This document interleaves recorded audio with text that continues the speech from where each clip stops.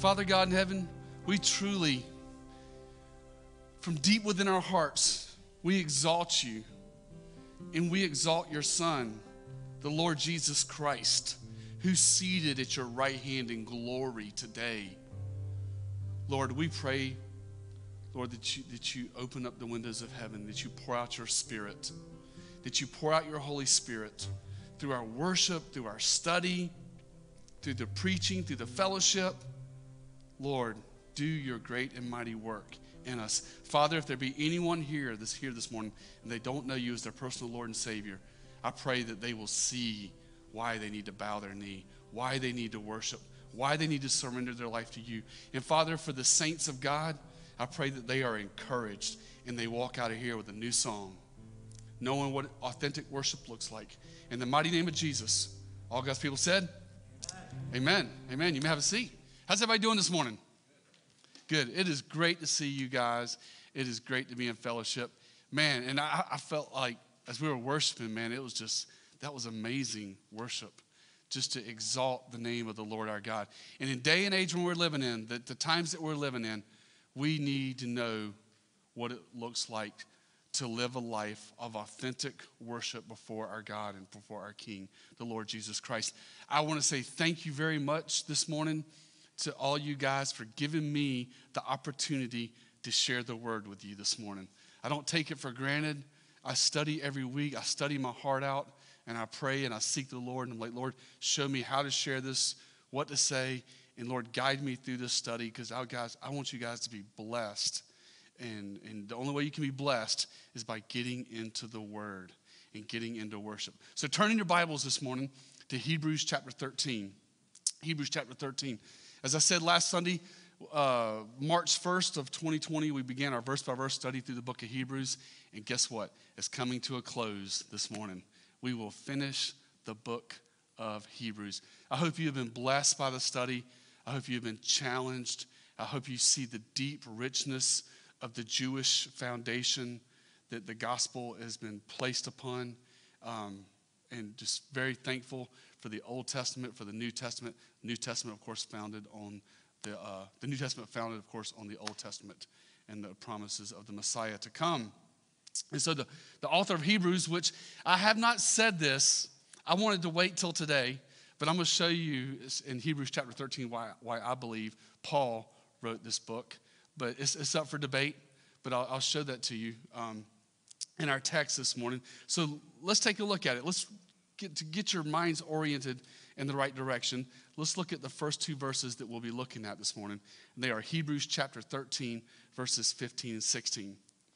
It says, "Through him, then, let us continually offer up a sacrifice of praise to God. That is the fruit of lips that give thanks to him. And do not neglect doing good and sharing, for with such sacrifices, God is pleased."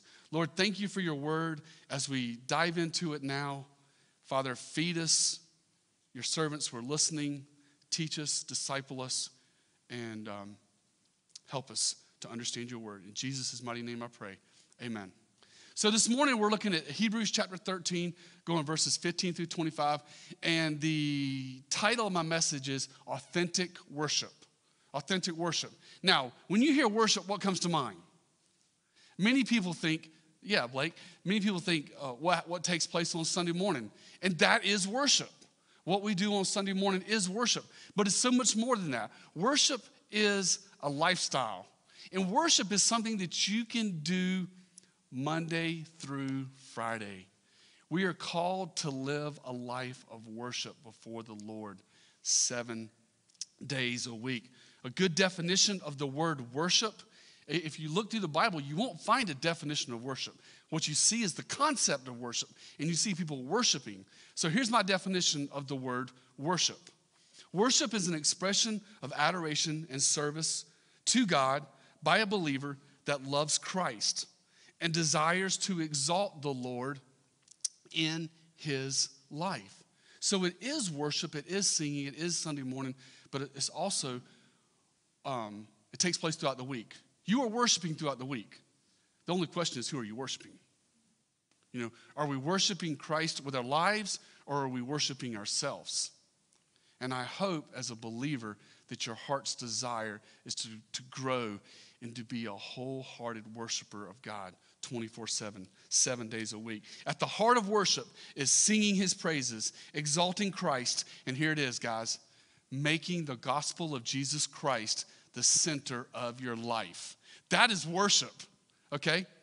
Worship takes place when you get saved, when you become born again, when you put your trust in the Lord Jesus Christ and you give your life to him. That is an act of worship.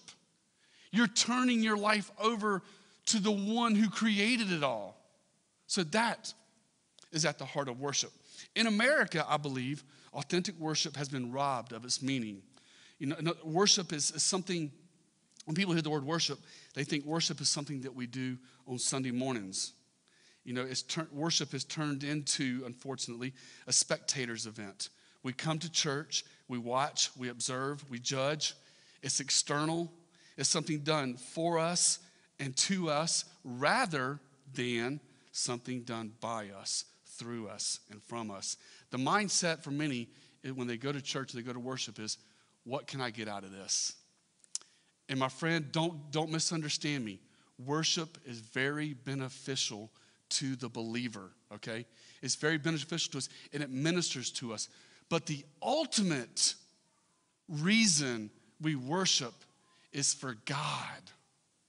It's for God to receive the glory, God to receive the honor, and God to receive the worship. You know, many times we leave church. I do this every single Sunday. I'm guilty every single Sunday. What do I ask you going down the road as soon as we leave church? I say, how was my sermon? How was my teaching? Yes, your pastor asked his wife that on the way home from church. How was worship? And I asked my wife, how was it? And sometimes we can ask that question about praise and worship. But the real question we should be asking is, instead of, what did I get from that worship? Or was I pleased with the worship? The real question is, God, were you pleased with the worship? That's the real question. That's the heart of worship. So, this morning, we are looking at the elements of authentic worship. Now, I just want to just give you a heads up as we go through these verses. I am going to drill down deep in verses 15 and 16. 80%, maybe even 85% of this message is going to be on verses 15 and 16. And then we're going to zoom out and look through the rest of the closing benediction of the Apostle Paul. So, the elements of worship, let's look at it. Verse 15. Verse 15, it says, through him. Through him. I want to stop right there when it says in verse 15. It says, through him then. This, my friend, is how you worship. This is how you worship. It's through him. The first element of authentic worship you need to understand is it is through the Lord Jesus Christ. Jesus said in John chapter 10, verse 9, he says, I am the door. If anyone enters through me, he will be saved and will go in and out and find pasture. You cannot offer acceptable worship to the Father apart from the Son. It has to be in the Son. You cannot worship God through Hare Krishna, through Muhammad, or through Buddha. It doesn't work that way. It's through Jesus and Jesus alone. It says there in verse 15, look at the verse. It says, through him.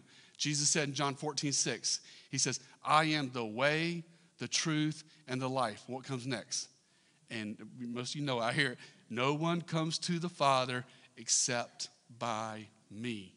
So it's exclusively through the Lord Jesus Christ. We come through Christ or we don't come at all, is what the text says, is what the New Testament teaches. Acts 4:12 says there is salvation. This is just hammered over and over throughout each New Testament book.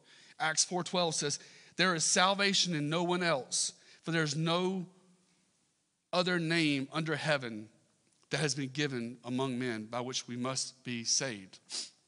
It's through the Lord Jesus Christ and Jesus Christ alone. It's to him, it's through him, and it's in him, okay? So we worship through Jesus. That's how we worship. The next question we have to ask ourselves is, when do we worship? Well, if we just continue on in the verse, it says, then let us continually offer up. The second element of authentic worship is continual, my friend. Look at the verse for yourself. It's continual. It's not just Sundays. It continues throughout the week. Throughout the week, in our lives, in our hearts, we say, Christ, you are so good. You are so great. You are so magnificent. I'm not only going to praise you on Sunday, but I'm going to praise you Monday through Friday and Saturday. It's continual. It's throughout our life. Psalms 113 verse 3 says, from the rising of the sun to its setting, the name of the Lord is to be praised.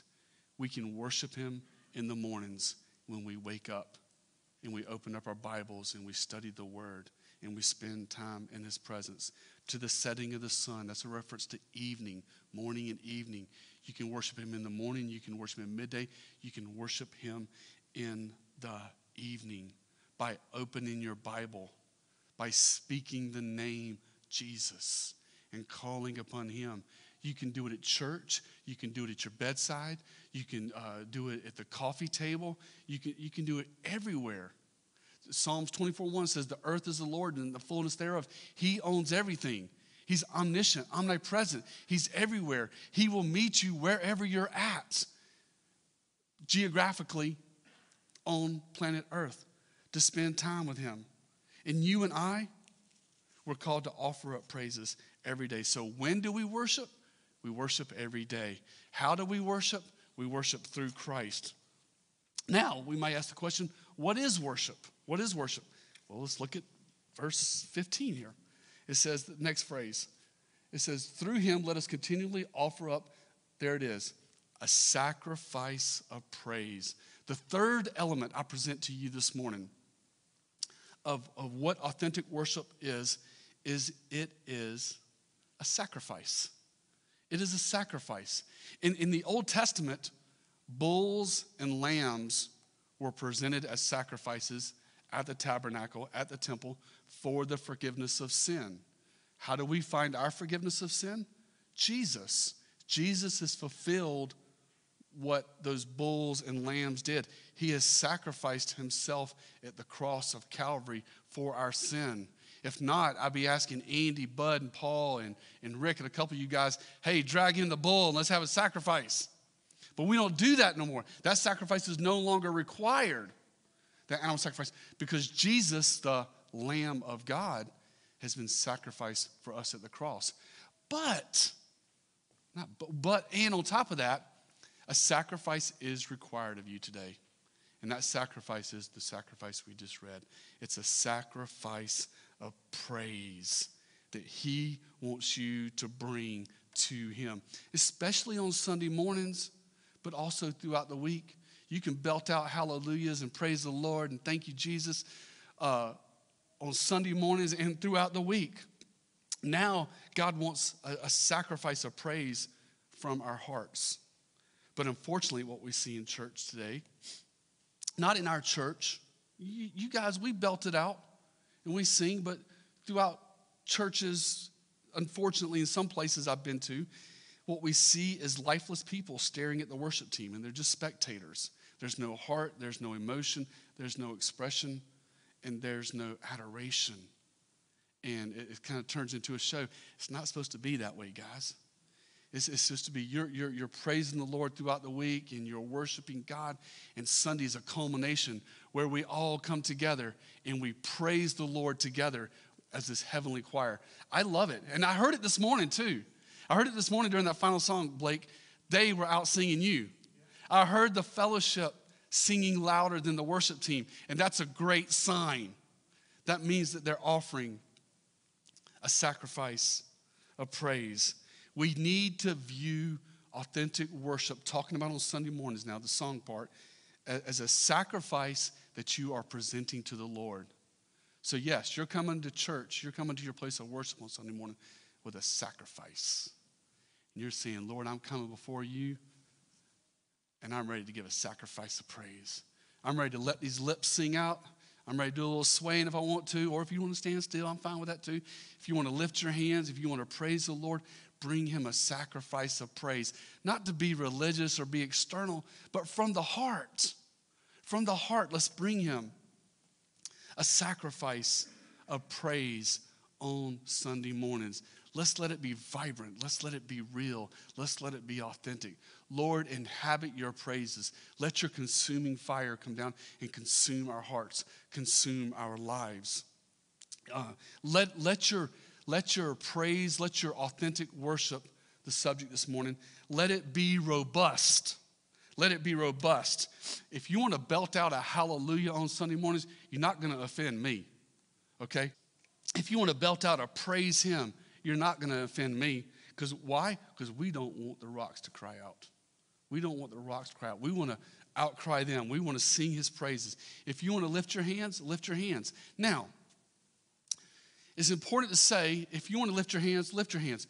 But if you're not comfortable lifting your hands, that's fine. But just make sure your heart is in the right place and that your lips are in the right place and that you are singing praises not from an outward perspective, but from an inward heart that loves Christ, okay? It's most importantly, sometimes people can get carried away with emotional and physical expressions and their heart's not in the right place. It's very important in worship that we make sure that our heart is in the right place. That is a place of authentic worship. Family, I could dig a lot deeper into this passage.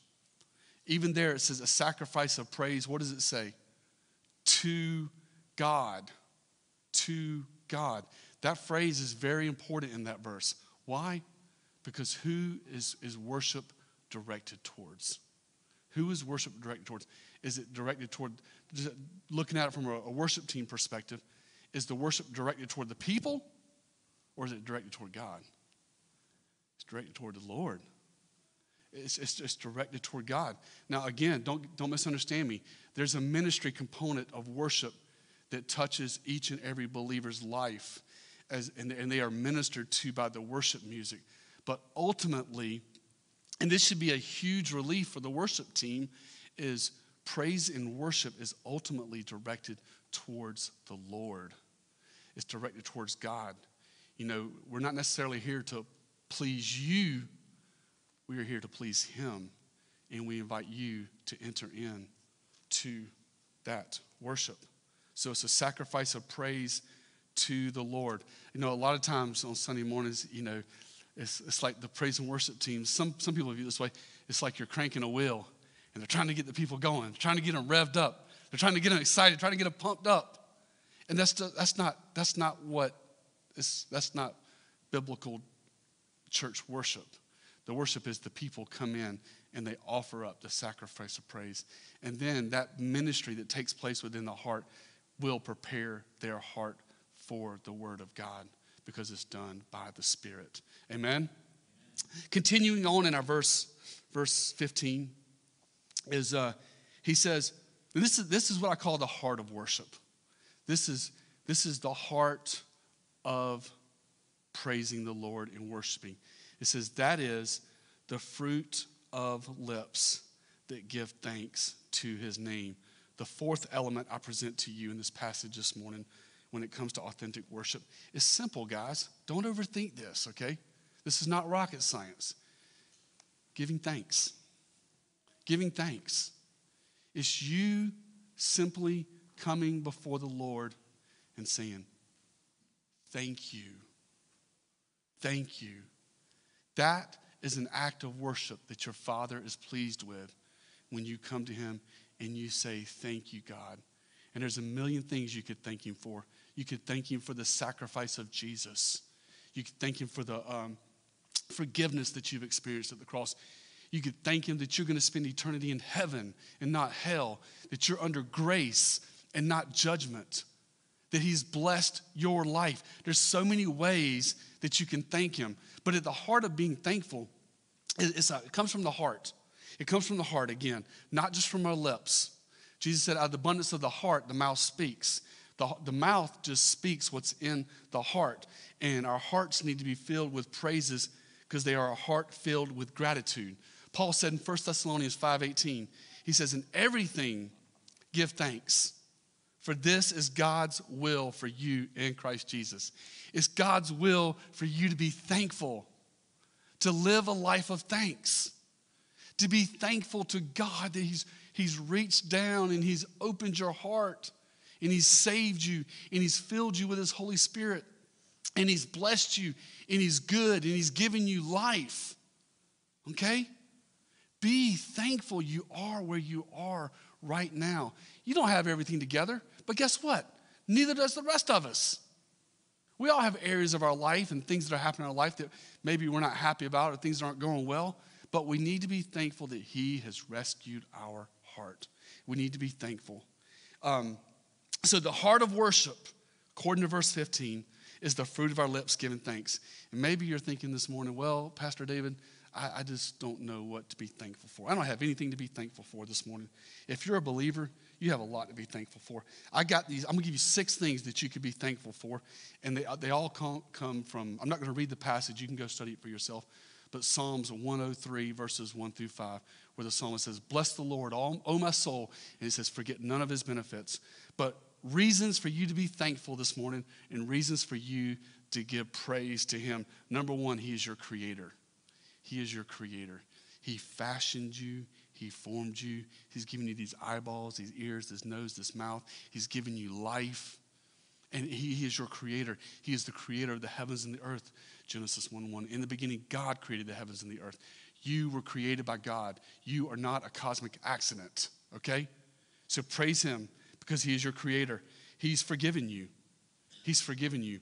If you're a born-again Christian, he has washed you in the precious blood of the Lamb. He has washed you in the cross of Calvary and forgiven you of all sin, past, present, and future. That's another reason to thank him. Number 3, he is Jehovah Rapha. He is our healer. He heals all our diseases. He brings healing to our soul. He brings healing to our physical body. Yes, I do believe in healing. I believe in physical healing. And he is the Lord that heals our diseases. Number 4, fourth reason to be thankful. Instead of being on a highway to hell, you're on a highway to heaven because of the precious blood of the Lamb. The Bible says without the righteousness that comes from trusting in Christ, people will perish and spend eternity in hell. And that is a scary thought. But if you have put your trust in the Lord Jesus Christ, he has moved your eternal citizenship from hell to heaven. And that alone is worthy of praising him and being thankful that he has given you an eternity to spend with him in a place called the New Jerusalem, the third heaven, the holy city that Jesus talked about in John chapter 14, that Paul talked about in Corinthians, and that John talks about in Revelation chapter 21. He's given us the hope of heaven. Heaven is for real. Number 5, he's shown you grace and mercy. When in reality, we deserve judgment because we are. I'm speaking for myself. Before Christ, I was a rebellious person. And even throughout my Christian walk, I find my heart wandering at times and wanting to rebel and go against the things of the Lord. And what does he do when I deserve judgment? He shows me grace and he draws me back to himself. There's another reason to be thankful. And ultimately, I believe we sang this song this morning, he is good. God is good. God is good. God is perfect. On Wednesday nights, we're studying Genesis chapter 1. And this past Wednesday, we looked at the 5 days of creation. And it was, God is good.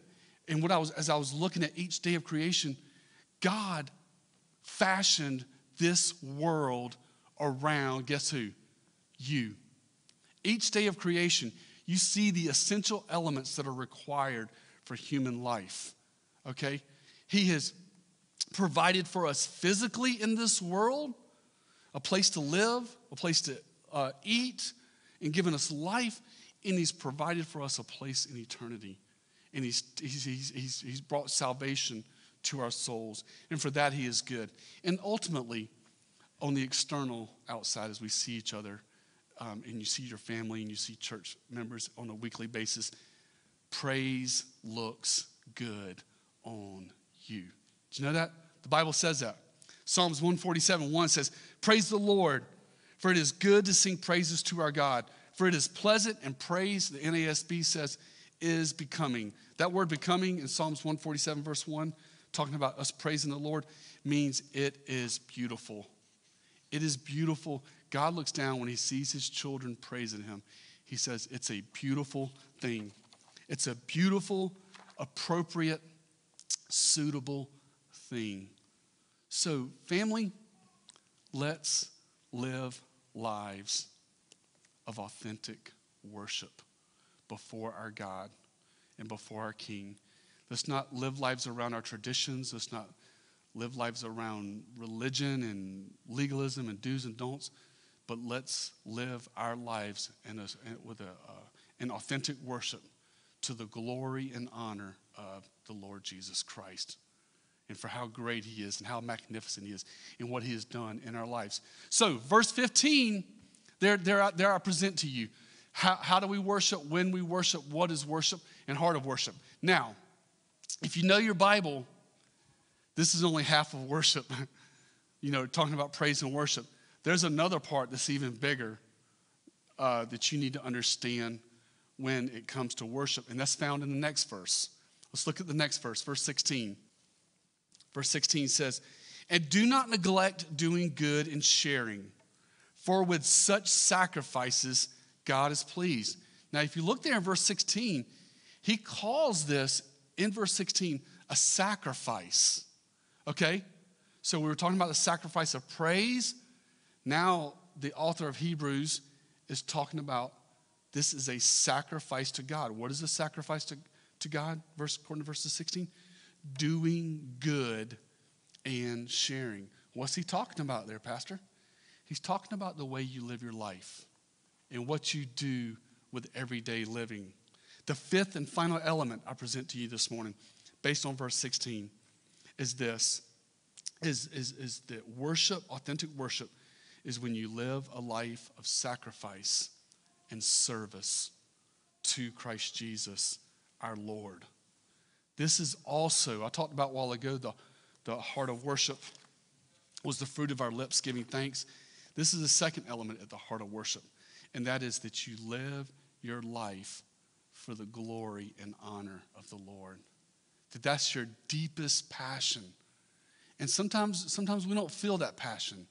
Sometimes we don't feel that desire. How do we get to that place of feeling that passion and that desire? Ask the Lord. Ask God. Say, Lord, I don't have this passion and this desire to live my life in a sacrifice of service to you. Pray. Pray. And say, Lord, help me to understand what Pastor David is talking about this morning, and living a life in sacrifice and service to Christ Jesus. The apostle said in Romans chapter 12, verse 1, he says, therefore I urge you, brethren, by the mercies of God, to present your bodies a living and holy sacrifice, acceptable to God, which is your spiritual service of worship. You and I are not a dead sacrifice. We are a living sacrifice. In other words, our sacrifice, we don't get put on the brazen altar. We don't get burned up and consumed like those lambs. We are a living sacrifice that lives all the days of our lives for the honor and glory of Christ Jesus. And then so it's a living sacrifice and it's a holy sacrifice. In other words, you're dedicated and you're committed to the Lord. You're committed to his word. You're committed to living a life of holiness and purity and dedication to him. And then he says at the end of Romans chapter 12, verse 1, I know I don't have it on the screen, but write it down. But at the end of Romans chapter 12, verse 1, he says, this is your spiritual service of worship. How do I offer myself? You may be thinking, how do I offer myself as a living and holy sacrifice? Give your life in service to the King. Now, does that mean I'm going to go off and be a missionary or go off and be a preacher? No, not necessarily. Or missionary? No. But it just means whatever allotment God has given you in this life, you're going to do it for his honor and his glory. For those of you who work, take Christ to your work. Do it all for the glory and honor of God. Walk in integrity. Walk in honesty. If you're a school teacher, or if you work at Savannah Riverside, or wherever you work at in real estate, Do it all for the honor and glory of the King, and give your life as a sacrifice to him. Number two, how do we become a living sacrifice? Is be a witness. Share the gospel. Next Sunday, please do not miss next Sunday. Next Sunday, I am going to be presenting our vision to the fellowship for the year 2021, and it is going to be huge. We are going to be focusing on evangelism, and I'm going to lay out before the church a short passage from John chapter 3 and the Gospel of Matthew. Yeah, that'd be good. And then we're going to be talking about our endeavors to share the gospel with the people of Irmo. We want to be in the schools. We want to be in the neighborhoods. We want to be a witness. We want to be a living sacrifice to the Lord in being a witness. Thirdly, looking at verse 16, doing good to others. We do good to others in the name of Christ. We are here to help people. We are here to help people. I remember my pastor that ordained me. He said, David, at the end of the day, you go there to minister and you want to help people. You want to help people come to know Jesus Christ as their Lord and Savior. I want to help people in their everyday life. I want to help you guys become better followers of Christ Jesus and living for his honor and living for his glory. And we share. Verse 16 says, do not neglect doing good and sharing. You know, sharing our possessions, sharing our finances, sharing Jesus, being a giving people. Why? Because God has given to us. So that fifth element is we live a sacrifice of service. We live a life of sacrifice and service to Jesus Christ. This is at the heart of worship. Again, I hope for some of you this morning, this is opening your eyes. And this is just one portion, man. We could go over to Romans chapter 12, verses 1 and 2, and break down those verses and see a lot more about worship. We could go look at the book of Psalms and Proverbs and see a lot about worship. But we like to do verse by verse. We want to stick with what's being said here. But I hope and pray that you're understanding that worship is more than just singing songs. It is singing songs, and corporate worship is important. And man, we want to raise this roof with his praises. We want his glory and his spirit to come down. And that is worship. But remember, worship also takes place in your personal life, Monday through Friday. So family, let's be a worshiping church. Let's be a believers that seek passionately to experience the power of his Holy Spirit and growing in holiness, growing in sanctification, and being a people that worship the Lord. Amen? Amen. So remember last week's message? It was authentic faith. Today's message, based on verses 15 to 16, is authentic worship. Let's be a people that worship the Lord in authenticity. And with that said, we will wrap up the book of Hebrews. Verse 17 of Hebrews chapter 13. He says, obey your leaders and submit to them, for they keep watch over your souls as those who will give an account. Let them do this with joy and not with grief, for this would be unprofitable for you. How does a pastor, how do leaders keep watch over souls? How do we do that? Several ways. One, it's our job to love and encourage and challenge the body of Christ. You know, when the church gathers, when churches gather and people go to worship service, they're entrusting that pastor, that shepherd, to open up the word, and they can, in a sense, kind of open their hearts up and say, okay, pastor, speak, of course, from Scripture and teach me and show me the things of the Lord. So we're called to love and encourage with Scriptures. We're called to have those difficult conversations. And at times, that's not very fun. But pastors and shepherds and leaders, we're called to have difficult conversations with people when needed. We are called to guard the body from false teaching. And the best way to guard the body from false teaching is to stay in the Word, is just teach the Word in verse by verse manner that guards the body from false teaching. He talks about in verse Verse 17 says, let them do this with joy. What brings a pastor joy? What brings me joy is when you see the word of God taking root in people's lives and they're growing. Man, I sleep like a baby at night. I lay my head on my pillow at night when I hear testimonies within the body of Christ of people growing in their faith, growing in their relationship with the Lord. It just gives me such great joy to see believers growing. And that's my agenda here. You want to know the pastor's agenda at Calvary Chapel? It's to see you grow. To see you love the Lord your God with all your heart, all your soul, and all your mind. And then to see you love your neighbor as yourself. To see you love the people around you. To see you grow in your passion for Christ. To see you become a disciple of Christ. Man, that brings me joy. That brings me excitement. What brings me grief? What brings me grief is when you warn believers of the dangers of sin and they do it anyway. And it's not in a judgmental fashion, but it's more of a heartbreaking fashion. It's more of a heartbreaking fashion. You know, it's kind of like when you're taking care of your children and you tell them, don't do this, and they do it. And it breaks your heart. But that's what breaks my heart, is when I see my brothers and sisters in Christ get pulled away from the Lord by sin and temptation. My heart breaks. And I do my very best to reach out to them in a spirit of grace and love and truth and encourage them to come back. But anyway, it says there, guys, obey your leaders and submit to them. If your leader, if your pastor is following Christ and he's following the word, man, follow your pastor, follow your leader.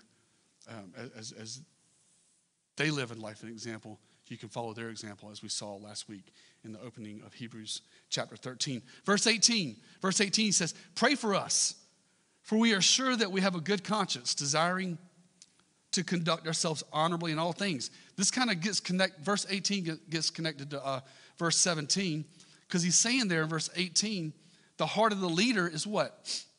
To have a good conscience and to conduct themselves in an honorable way. These are the kind of leaders we need within the body of Christ. Leaders are not perfect. Pastors are not perfect. But what we are called to do is to operate with a good conscience.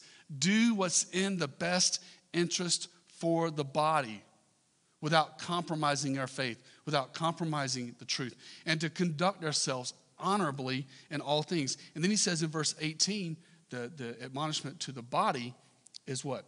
Pray for us. So please, pray for your pastor. Please pray for me. I need it. Our leaders need it. Please pray for all the pastors that you know, all the pastors of all the churches, that godly leadership in every church will lead their local bodies to the Lord. And as the leader follows Christ, pray for him. Verse 19, we'll go 19 through 21. It says, and I urge you all the more to do this, so that I may be restored to you the sooner. There's the first evidence of Paul. Just throwing that out there. Verse 19. Verse 20, his benediction.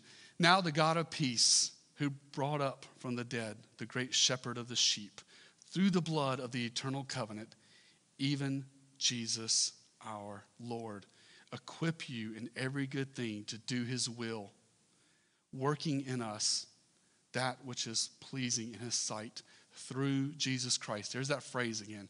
You see it all throughout the New Testament. Through Jesus Christ. Everything in your Christian life is through Jesus Christ. To whom be the glory forever and ever. Amen. He says there in verse 21, he says, equip you in every good thing to do his will. God is the one who equips us for service. God is the one who gives us the ability to live for him. God is the one who gives us his spirit and enables us to live a victorious Christian life. God is the one who gives us the gifts for ministry within the body. You know, we don't necessarily, we learn about our ministry gifts, but ultimately within the body, your gift that you bring to the body of Christ is a gift from the Lord that he has equipped you for. What gift has God given you to minister to the body of Christ? And also say, what gift has God given you to minister to in your family and in your community? God will give you the gifts. He will give you what it takes to do his will. Then he says in verse 22, he says, but I urge you, brethren, bear with this word of exhortation, for I have written to you briefly. Love that phrase there in verse 22. He says, bear with this word of exhortation. You know what that phrase means? That means, hey guys, everything that you've read in this book, everything that you've learned in this chapter, receive it. Receive it, believe it, and trust it. Bear with this word. In other words, take it on completely. Let it soak into your heart. Let it soak into your mind these great and awesome biblical truths from the scriptures. Bear with this word of exhortation. Verse 23, my second reason I believe Paul wrote this book. Now, I will say this. If you go search it, most people will say, we're not exactly sure who the author of Hebrews was. But I lean, I'm going to use that word lean, towards the Apostle Paul based on verses 19, 23, and 25. But the next one, verse 23, he says, take notice that our brother Timothy has been released, with whom, if he comes soon, I will see you. When you look back at verse 19, he says, I urge you all the more to do this, that I may be restored to you the sooner. So whoever the author of Hebrews is, he was imprisoned. He was imprisoned, and according to verse 23, he knew Timothy well. And we know from the rest of the New Testament that Timothy was a disciple up under the Apostle Paul. So there's a close relationship. Whoever this person was, he was incarcerated, and he knew Timothy and knew him well, and he calls him brother. That's a term of affection and endearment. So this person was very close to Timothy. And then he says in verse 24, greet all your leaders and all the saints. Those from Italy greet you. And here's the one. This is the one that really kind of makes me pretty sure. Verse 25. Typical Pauline greeting in the New Testament. If you go look at all of Paul's other letters, you'll see this exact same, very similar phrase, words he used. And he says, grace be with you all. That was a very common phrase that the Apostle Paul used in many of his letters. Again, the book of Hebrews doesn't identify who the author is, but a fascinating little cool thing about the book of Hebrews is most of all your New Testament books, they open up with who the author is. Paul or James. But what does Hebrews open up with? Hebrews 1:1? God. So God wrote the book. But who penned it? We're not 100% sure, but possibly, maybe, I believe, Paul. But he says, grace be with you all. This is what I love about the Calvary Chapel movement, is our emphasis on grace. Now, why does Calvary Chapel emphasize grace? Why does Calvary Chapel emphasize grace? We emphasize grace because the Bible emphasizes grace. It's that simple. We understand that it's the grace of God that changes hearts. It's the power of the Holy Spirit bringing change to people's lives. And what people need more than anything is to experience God's amazing grace. God's amazing grace. Have you experienced God's amazing grace? Grace is that thing that God has, that he shows to us, and he changes our hearts, and he shows us grace. Have you experienced God's grace? Let's pray. Father God in heaven, thank you, Lord, for your word. Father, thank you for grace. And Lord, if there be anybody here this morning that has not experienced grace, and they desire to. Father, I pray that you would give them the faith this morning to put their trust in you, to turn from their sin and experience grace. This amazing letter of the book of Hebrews, founded in Judaism, showing that Christ is the Messiah, the fulfillment of the law, it ends with grace. It ends with a reminder to grace. Lord, let us see that. If you're here this morning and you're not a believer, Jesus said in John 3:3, he said, most assuredly I say to you, unless one is born again, he cannot see the kingdom of God. Born again? What does born again mean? What does it mean to be born again? What does it mean to be a Christian? What does it mean to be an authentic follower of Christ Jesus? It can be summed up in 3 words. And again, if you're not a believer, this is for you. Number 1, the first word, you must receive Jesus Christ as your Lord and Savior. John 1:12 says, for as many as received him, to them he gave the right to become children of God, even those who believe on his name. To receive Jesus Christ as your Lord and Savior means that you open your heart, you open your life, and you invite him in. And when you do that, that leads us to the second word. And that second word is repent. The word repent simply means to turn away from our old life, to turn away from sin. 2 Timothy 2:19 says, nevertheless, the solid foundation of God stands, having this seal. The Lord knows those who are his, and let everyone who names the name of Christ depart from iniquity. Repentance simply means apologize to God for your past. To turn from your wicked ways, to turn from the old life and turn to him. That's what repentance means. So it's receive, you ask him to come into your life.